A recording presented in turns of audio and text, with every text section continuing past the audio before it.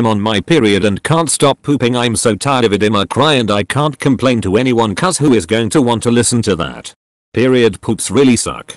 I have to plan things around my period because of the diarrhea. Get with it. Diaper cream will help your butthole not burn. It's not just for babies. I think my asshole is burning. I was on the toilet for 30 minutes and I still have to shit. God yeah, it's either a constipated or you have the worst diarrhea of your entire life. ISTG. Bonus if you get yelled for using too much TP.